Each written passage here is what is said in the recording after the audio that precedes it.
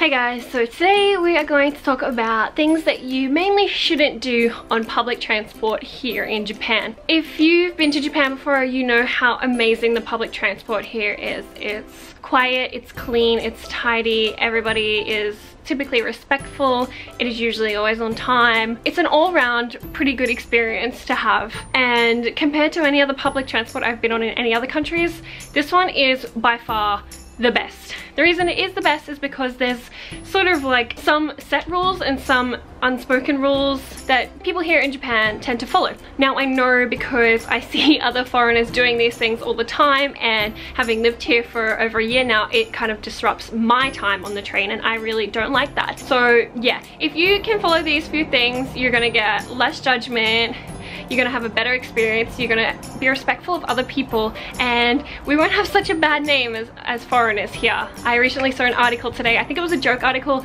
that for the 2020 Olympics they're gonna have a gaijin carriage, a foreigner carriage, just because foreigners don't really understand or know the rules of the culture and how we live life here in Japan.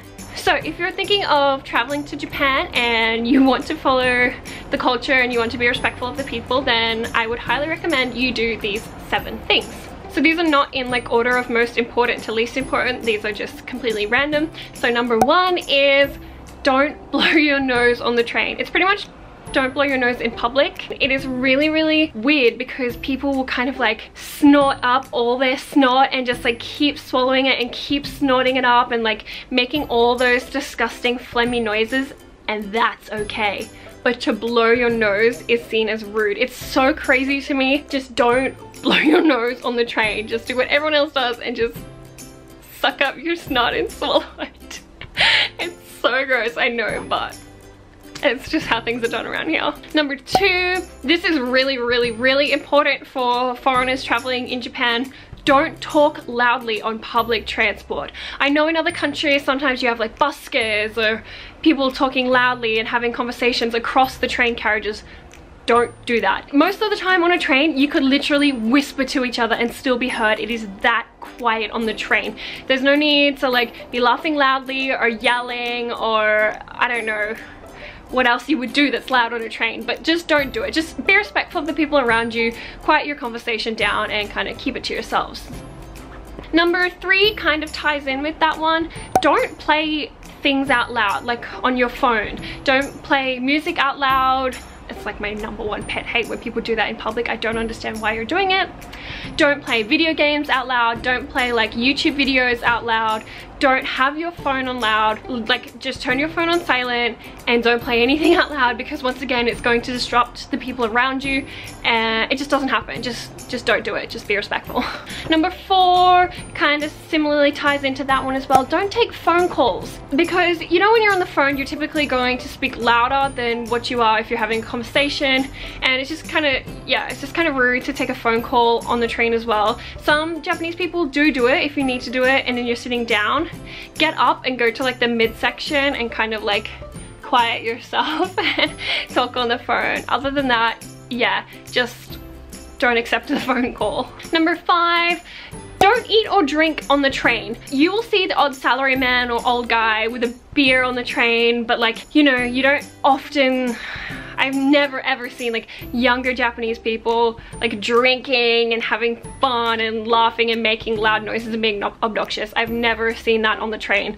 I sometimes see like a little lady will eat like a snack out of her bag, or like a kid have it on a giri, but other than that, eating or drinking is pretty much a no-go. Like obviously if you're dying you can take a sip of water, like no one's gonna judge you. If you're starving you can like have a bite of something, but like same goes for on Shinkansen. Like if you have something smelly like egg or tuna or something, people are gonna turn their nose up at you. Like it's kind of just rude, you know what I mean? Like don't have smelly foods on the train. Number 6, don't manspread. For one, you shouldn't be doing it anyway. Don't take up more room than you need to, do you know what I mean? Like don't have your bag on the seat next to you, put it in the compartment above you or between your legs on the ground. Don't manspread. Don't ever lay down on the seats in Japan.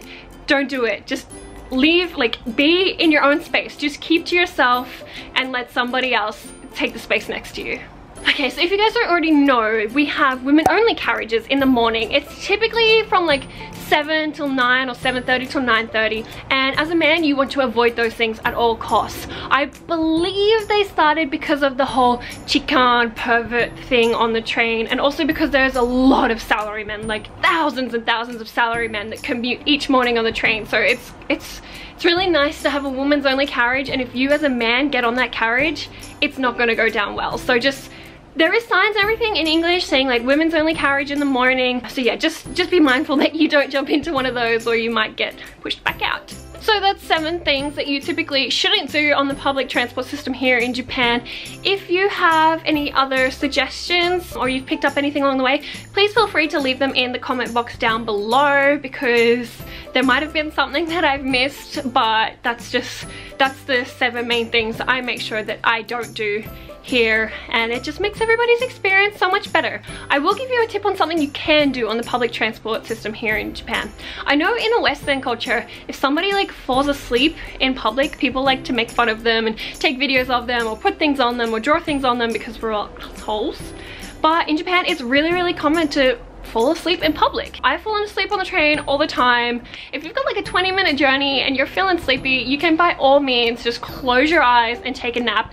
Nobody is going to judge you. You will see it happening all the time, especially salarymen. They will just, you know, take a seat, cross your arms and fall asleep. It's that easy.